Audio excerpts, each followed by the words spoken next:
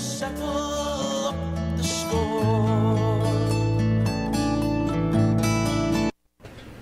We are back on the Daily Gur, and we have on the line with us Dermot Ryan, the brother of Alan Ryan. How are you doing today? Hello, Julian. Very good morning to you and your listeners there. Good. So we're just going to chat with you a little bit about your brother and his legacy, and I'm just bringing up the questions right now. Tell us a little bit about Alan Ryan growing up. Alan was born on June the 3rd, 1980 in the Coombe Hospital in Dublin. His home was Grange Abbey Drive in Donaghmede.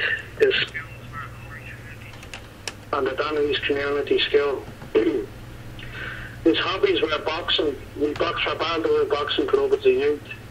His achievements were Dublin League titles and Dublin Championships titles, and won many tournaments.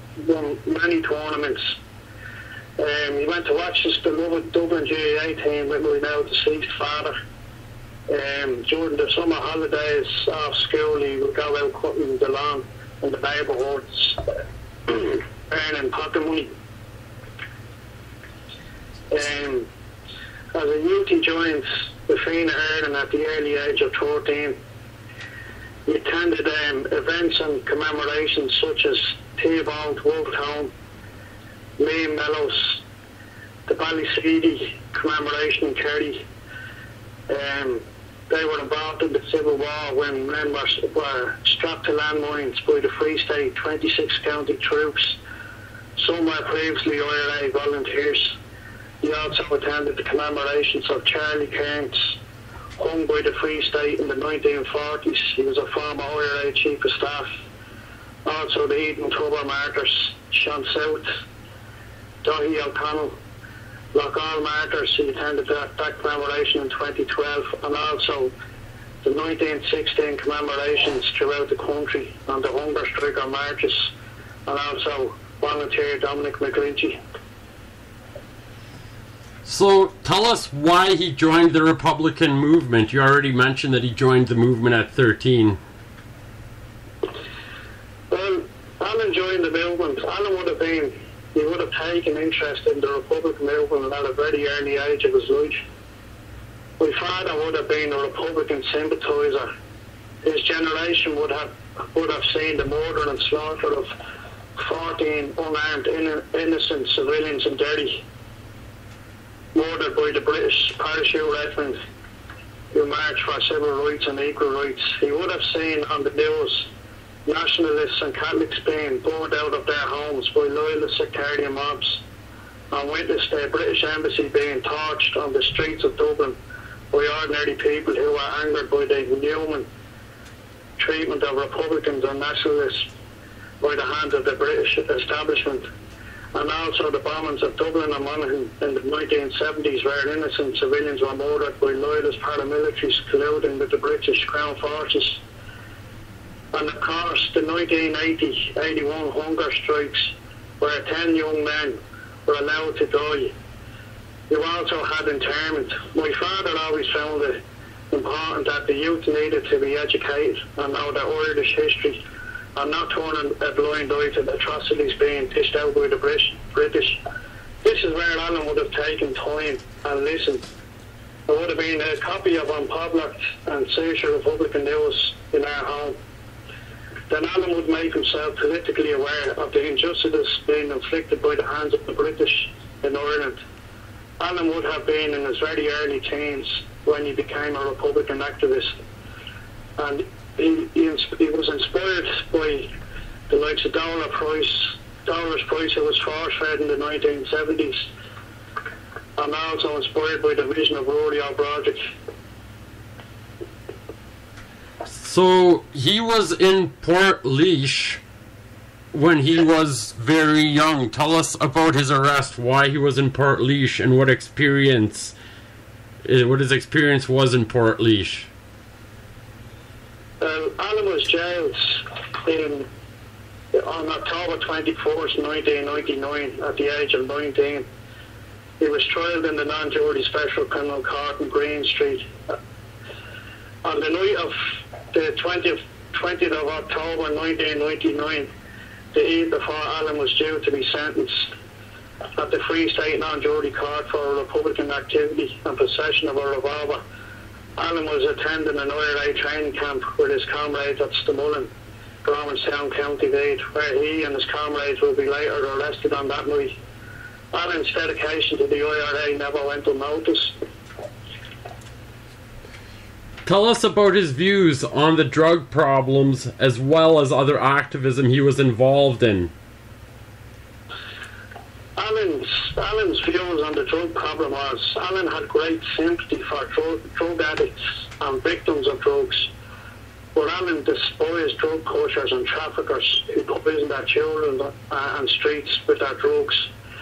He also despised right-wing parties who heaped misery in working class communities.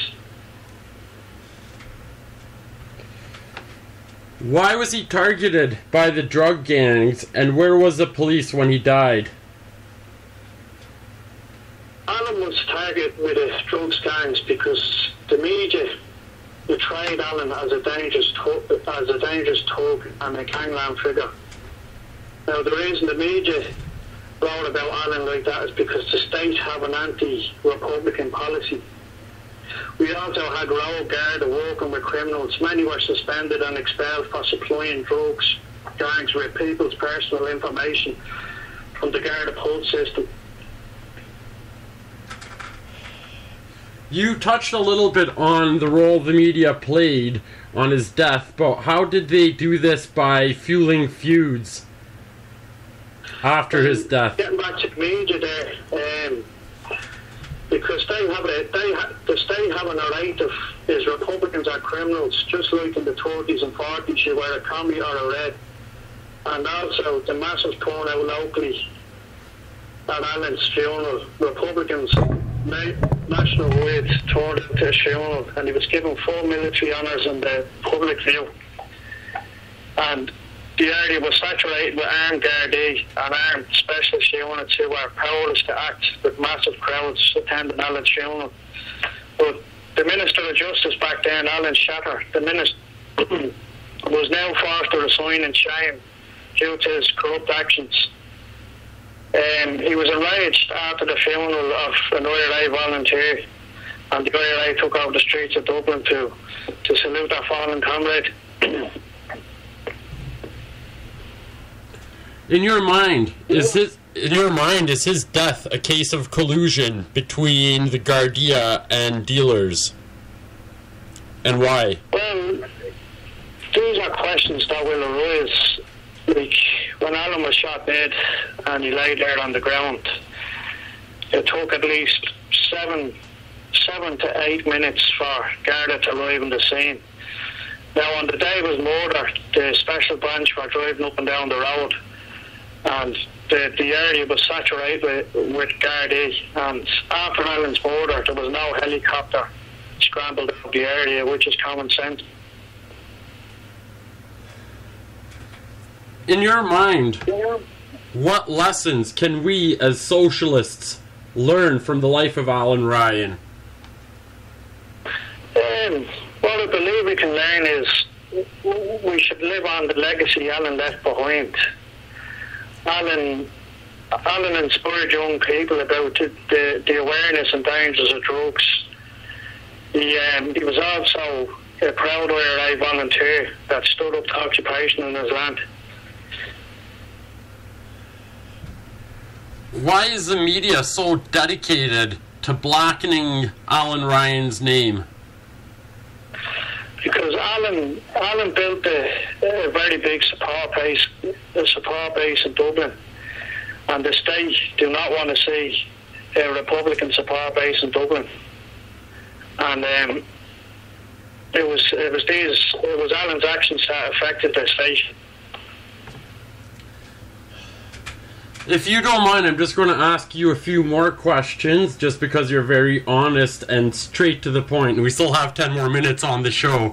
So, as the brother of Alan Ryan, do you feel that there was any sort of justice after his death, or do you feel that the Gardaí did their job, or do you think that his membership in the IRA played a role in the Gardaí not doing their job and sort of sweeping his death under the rug? Well, I believe the Gardaí were more interested in the shots that were fired over Alan's coffin than the shots that were pumped into Alan. So that speaks for itself there.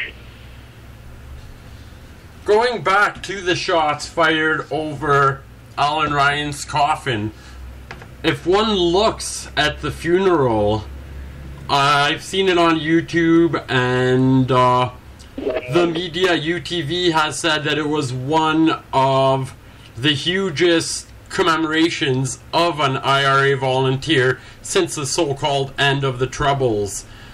If he was such a bad person as the media says, why did all the community come out? Because Alan was well respected by all circles of the community. He stood up to the local drug gangs in the area. He wouldn't be intimidated or bullied by them. He also helped the youth to come off drugs. He made them aware of the antisocial behaviour elements in the area.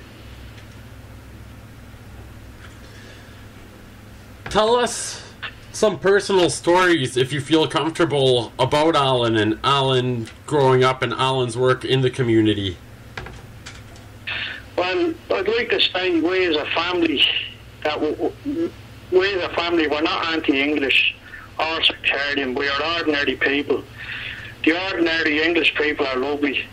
It is their establishment that has created bloodshed and the loss of life in Ireland, and their world policy is divide and conquer, to cross in fighting and then criminalise. Just look back in history and you will find the facts. They tried to criminalise Wolftown, the father of Irish Republicanism, by sentencing him to hanging. History is known to repeat itself, relates to the Alan Lyons of today. For people today who are Republicans, what is the legacy of Alan Ryan? The legacy Alan left by was excellent. Like, he inspired the young Republicans. Hello?